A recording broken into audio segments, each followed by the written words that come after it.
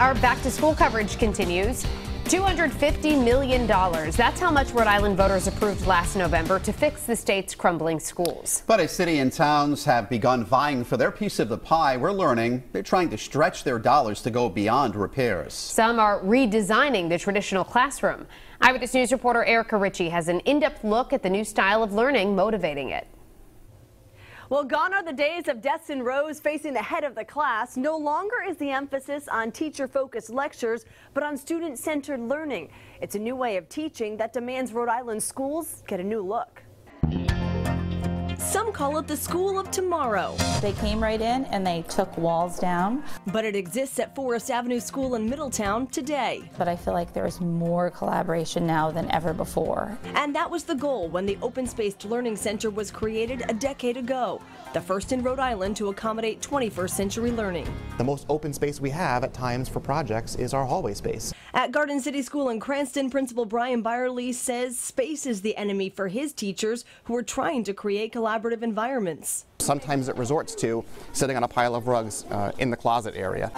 Byerly says it's about students driving their own learning, part of a teaching model known as blended and personalized learning. It's really about meeting kids' needs. It supports the bigger initiative, social emotional learning, launched by former Education Commissioner Ken Wagner in 2013.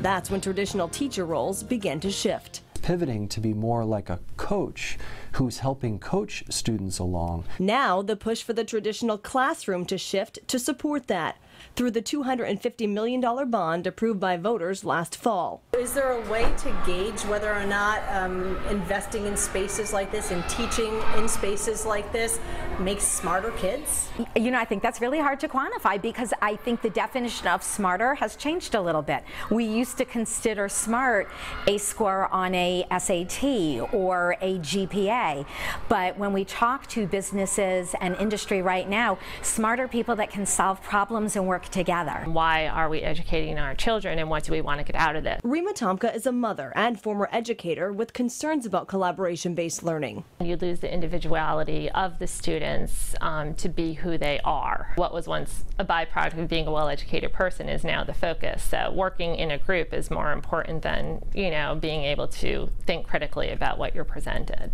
And while the debate continues, so do the plans to transform. Since this ball got rolling, a new education commissioner has taken the helm. Angelica Infante Green's office says she is supportive of the facility's investment plan so that all students can have access to a 21st century learning environment. In Cranston, Erica Ritchie, Eyewitness News.